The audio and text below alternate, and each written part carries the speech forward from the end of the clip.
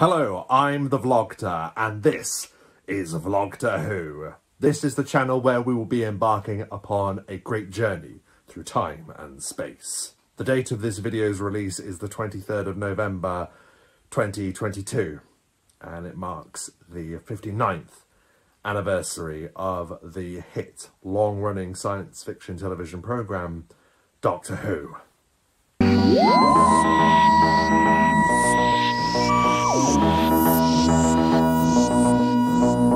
It doesn't need an introduction, especially not from the likes of me. If you're watching this video, you are probably already well versed with the tales and travels of the Time Lord known as the Doctor.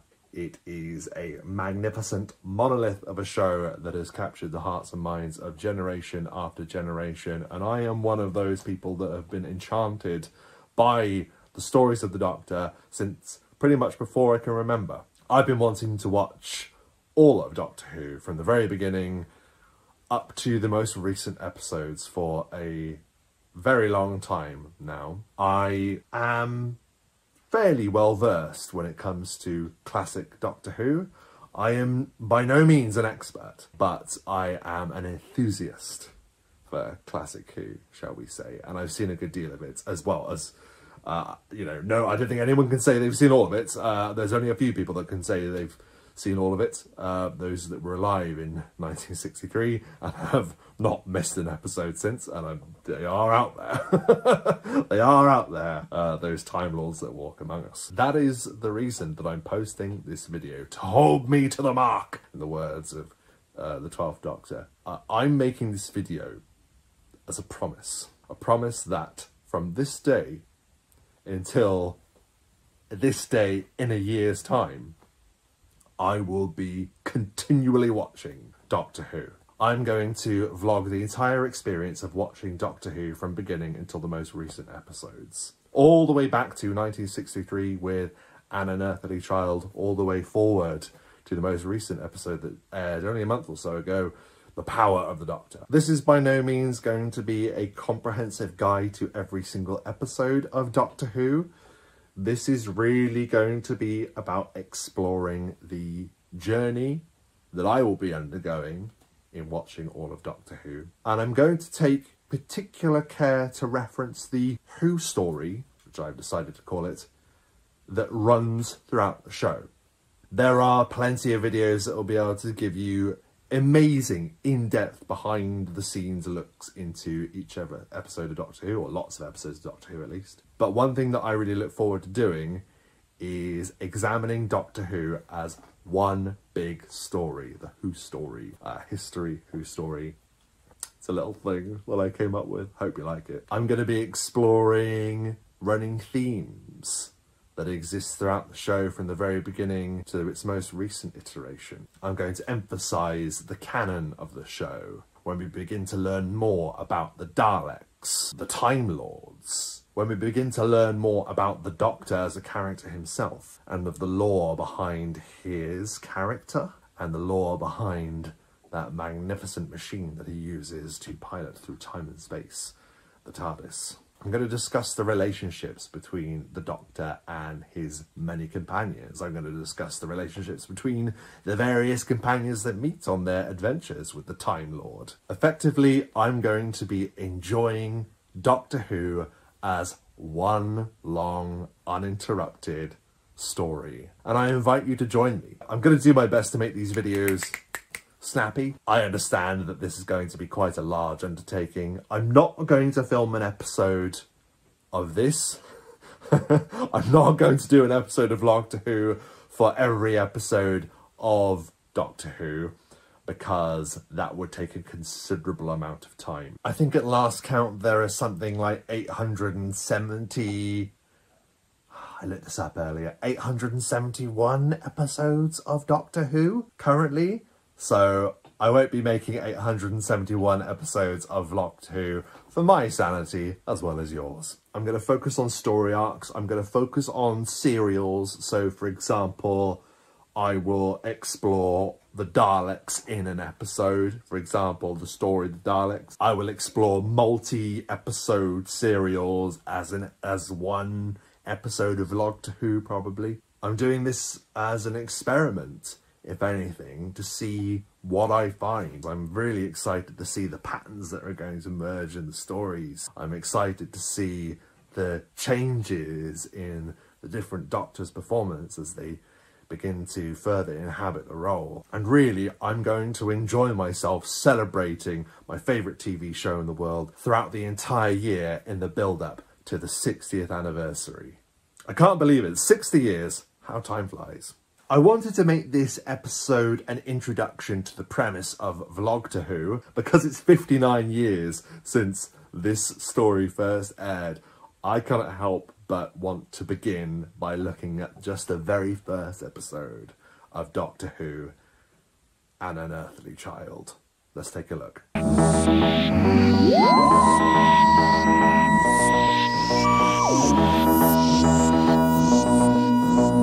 First of all, can we acknowledge how terrifying the opening of this show is? Can you imagine being sat there in a dark night in November, not unlike the dark night in November in which I filmed this? All of a sudden, through the mist, through the fog, through the darkness of that television set, you just see a single policeman walking past a junkyard. It's pretty terrifying. Imagine that you're hearing these sounds that no one has that no one is really used to, the theremin. Like, you're hearing this theme tune, you're transported immediately to this darkness. You are greeted to the image of 76 Totters Lane. You see the junkyard, or at least you see the gate. The gate opens and you see the TARDIS, and wow. Like a lot of really fantastic Doctor Who episodes, this one is very much a mystery. The question that every viewer is wondering is the same question that two teachers are wondering. Who is Susan Foreman? There's all these fantastic little nods to the fact that Susan isn't like anyone else. She knows significantly more about science than Ian. She knows significantly more about history than Barbara does. In fact, she gives conflicting information to both the teachers and frankly frustrates them a little bit. Susan Foreman? She your problem too? You can imagine that two teachers of that particular era might not take too kindly to being corrected by such a young, precocious girl. It's almost got to the point where I deliberately want to trip her up. Yes. Susan intrigues them, and I think that also helps to intrigue the audience. You're thinking, what? How do you know all of this stuff? Well, of course, most of us understand that already. Most of us are watching this from a point of view that we know why she knows this, because we have seen Doctor Who. But for those watching for the first time, this was a really intriguing hook. How does this child have all of this insane amount of knowledge? You know, she picks up a book entitled The French Revolution and simply says, that's not right. Like, she's just talking to the book. That's wrong. That's wrong. Susan doesn't shy away from being mysterious. In fact, she actively seems to enjoy the idea of things being mysterious. She actually says, I like walking through the dark. It's mysterious. So, being the nosy, entitled people that they are, Ian and Barbara decide that they can't possibly let this go. They can't possibly let this mystery lie. And they decide, first of all, to offer Susan a lift home, and she refuses because of the fact that she likes walking home in the dark, because of the fact that it's mysterious. So they decide to follow her home out of concern. Yeah, sure. They're just being nosy. Barbara has this fantastic line. Silly, isn't it? I feel frightened, as if we were about to interfere in something that is best left alone. As a viewer well versed in Who, you are anticipating the discovery that you know they're about to find out. But I imagine as someone watching this for the first time, you're just on the edge of your seat. You want to know what's going on. What is up with this girl? Why is she disappearing into the darkness? So the nosy teachers park up and they follow her into the junkyard. And that is where we are introduced to the protagonist of this long-running hit science fiction television show. We are introduced to the Doctor. And what's he doing? Choking to death. I don't know, why is he coughing? Has he been smoking? Like, what's the matter with him? Is he about to regenerate? So, ever the renegade and ever the contrarian, the Doctor, when approached by the teachers, refuses all knowledge of Susan's location. He begins to argue with them. He tells them that they should follow their instinct. If you both want to make fools of yourselves, I suggest you do what you said you do. Go and find a policeman. This is not the Doctor that people who are used to modern Doctor Who are used to. This is a completely different man. This is a dangerous man. This is a man that warns you to run to safety when you find him, because danger is just around the corner. It is here we get the first introduction to the TARDIS, that iconic design. Well, I mean, it was iconic back then, but it was iconic for a totally different reason, because it actually had a functional purpose. It was there to detain people and there for people to rush to if they needed to call for help. So I suppose it was iconic in that regard, but now that shape, that design, has a meaning all of its own. Infinite possibility and endless adventure. Not only do we have the introduction of the TARDIS exterior, but suddenly, after hearing Susan's voice from within, the teachers and the Doctor go into the TARDIS and we have that transition. And I think it's completely intentional that we've been spending all of this time in the darkness, obviously even more dark considering it's black and white television. I think it was completely intentional that they directed it and shot it in a way where the darkness is almost encroaching upon the characters, so that when they step through those doors for the very first time, we are stunned.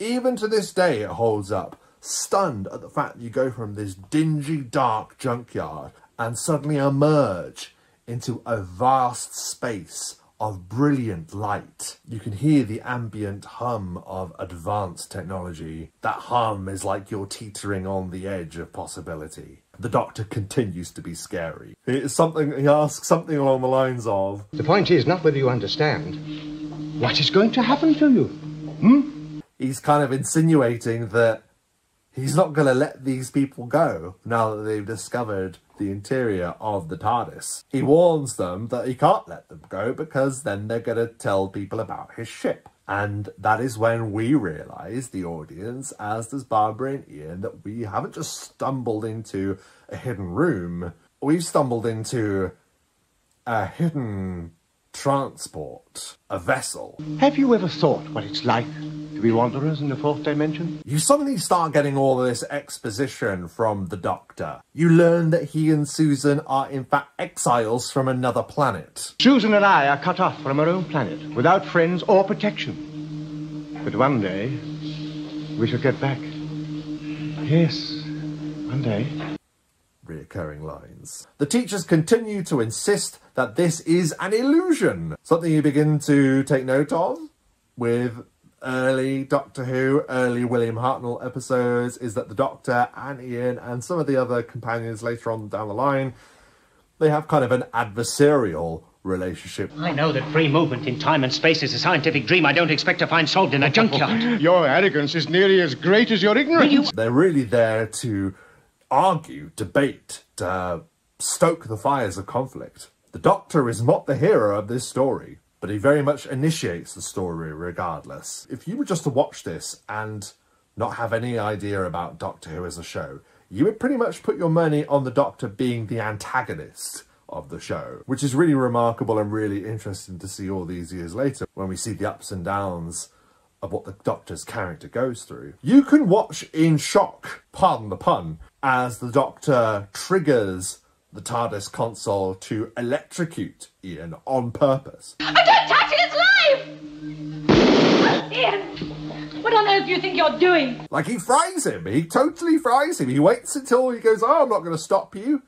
I'm not going to stop you. Press any button you like. Ian goes to push a button and the Doctor, you discover, has tripped the console to shock anyone who touches it. Perhaps that part of the console has isomorphic controls. Susan is imploring the Doctor, please let them go, please let them go, and all of a sudden a struggle erupts and the Doctor and his granddaughter are fighting. They are fighting over the console, which causes the Doctor to accidentally trigger the console. And for the first time, we begin to hear that iconic roar, the roar of the TARDIS dematerializing for the very first time.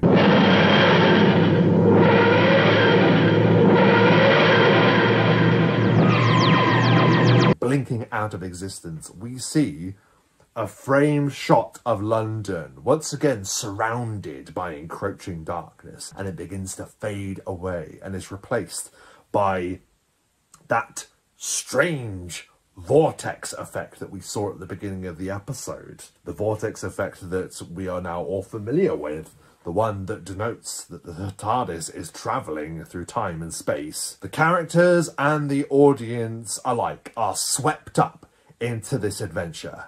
We, like them, are now upon a journey with an unknown destination. Chesterton and Barbara, we discover, are out cold, and it's really funny. There's just this panning shot where you see Ian just splayed out on the floor and Barbara has somehow, like, immaculately sat herself into a chair to gracefully faint within. And then finally we're left with that iconic shot of the TARDIS landing in primordial wasteland. A shadowy figure approaching, observing their arrival. And then we are left with the first of what will become many trademark cliffhangers. And there we go.